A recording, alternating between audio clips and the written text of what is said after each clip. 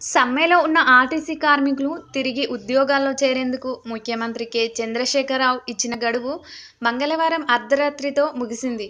సమ్మెను వీడి బేషరతుగా ఉద్యోగాల్లో చేరాలని, వారి ఉద్యోగ భద్రత ప్రభుత్వం చూసుకుంటుందని 3 రోజుల క్రితం సీఎం చివరిసారిగా పిలుపు ఇచ్చారు.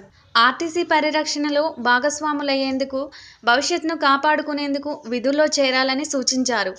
దీంతో ఆర్టీసీ డ్రైవర్లు, కండక్టర్లు, ఇతర సిబ్బందిలో కొందరు 3 రోజులుగా విధుల్లో చేరారు. బేషరతుగా విధుల్లో చేరుతున్నామంటూ డిపో మేనేజర్లకు సమ్మతి పత్రాలు అందజేశారు. మంగళవారం అర్ధరాత్రితో గడువు ముగియనున్న నేపథ్యంలో పలువురు కార్మికులు, ఉద్యోగులు సమ్మతి పత్రాలను డిపో మేనేజర్లతో పాటు జిల్లా కలెక్టర్లు, ఎస్పీలు, ఆర్డీఓ, డీఎస్పీ, ఆర్టీసీ రీజనల్ మేనేజర్లకు అందించి ఉద్యోగంలో చేరేందుకు ప్రభుత్వం వెసులుబాటు కల్పించింది. దీంతో హైదరాబాద్ సహా అన్ని జిల్లాల్లో పలువురు విధుల్లో చేరుతున్నట్టు సమ్మతి పత్రాలు అందజేశారు. ఆది, సోమవారాల్లో కొందరు విధుల్లో చేరగా, మంగళవారం వివిధ రీజియన్లలో ఇంకొందరు విధుల్లో చేరారు. దీంతో గడువు ముగిసే సమయానికి 360 మంది వరకు విధుల్లో చేరినట్టయింది. జాయిన్ అయిన వారు సీఎం కేసీఆర్ మీద తమకు నమ్మకం ఉన్నదని, తమ భవిష్యత్తుతో పాటు ఆర్టీసీ పరిరక్షణను సీఎం చూసుకుంటారని విధుల్లో చేరిన కార్మికులు ధీమా వ్యక్తం చేశారు. ఈ మేరకు బేషరతుగా విధుల్లో చేరుతున్నట్టు తెలిపారు.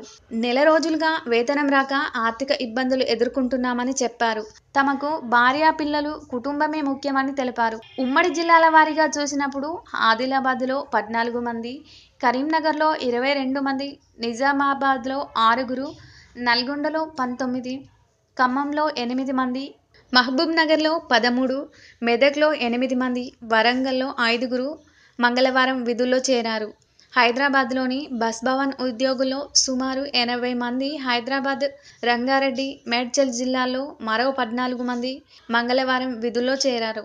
అయితే మొత్తం 49,000 మందిలో 360 మంది మాత్రమే విధుల్లో చేరడంతో కార్మికులు సమ్మె వైపు మాత్రమే మొగ్గు చూపుతున్నట్టు తెలుస్తోంది. ప్రభుత్వం నుంచి హామీ వచ్చే వరకు సమ్మె కొనసాగుతుందని ఆర్టీసీ జేఏసీ కన్వీనర్ అశ్వత్థామరెడ్డి స్పష్టం చేశారు. ఇప్పటికైనా చర్చలతో పరిష్కరించేందుకు చర్యలు తీసుకోవాలని అన్నారు. మంగళవారం సుందరయ్య విజ్ఞాన కేంద్రంలో నిర్వహించిన జేఏసీ సమావేశం అనంతరం ఆయన మీడియాతో మాట్లాడుతూ, ఏదైనా సమస్య పరిష్కారానికి ఇబ్బంది ఉంటే కూర్చొని మాట్లాడుకుందామని చెప్పారు. బైంసా డిపో మేనేజర్పై జరిగిన దాడితో సమ్మెలో ఉన్న ఆర్టీసీ కార్మికులకు సంబంధం లేదని అంతకుముందు ఒక ప్రకటనలో తెలిపారు. ఇక ఉద్యోగులు విధుల్లో చేరేందుకు వస్తుండటంతో పోలీసులు డిపోల వద్ద గట్టి బందోబస్తు ఏర్పాటు చేశారు. హైదరాబాద్లోని ఆర్టీసీ ప్రధాన కార్యాలయమైన బస్ భవన్తో పాటు రాష్ట్ర వ్యాప్తంగా ఉన్న అన్ని డిపోల వద్ద భారీ భద్రత ఏర్పాటు చేశారు. బస్ భవన్లో మొత్తం 350 మంది వరకు అధికారులు, సిబ్బంది ఉండగా బేషరతుగా ఉద్యోగాల్లో చేరేందుకు 80 మందికి పైగా ముందుకొచ్చారు.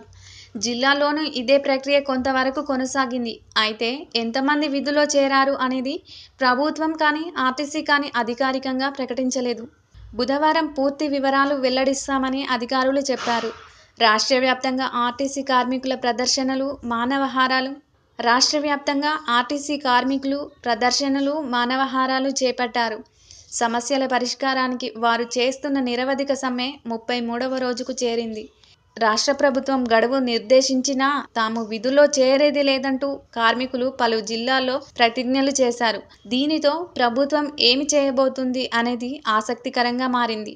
మంగళవారం అర్ధరాత్రి వరకు స్వయంగా సీఎం కేసీఆర్ గడువు ఇచ్చినా ఆర్టీసీ కార్మికులు వెనక్కు తగ్గలేదు.